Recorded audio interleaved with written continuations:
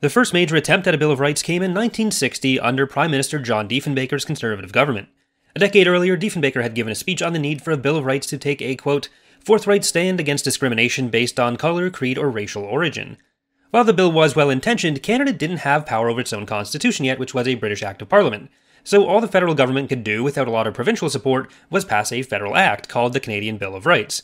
This had no impact on provincial governments, and as a regular law, it was largely up to the federal parliament to revise earlier laws to conform to it, and theoretically any future federal government could just unilaterally alter it as well. Even Diefenbaker said the lack of provincial support for the actual constitutional changes meant the bill had limited practical impact, but it still helped set the stage for bigger movements later.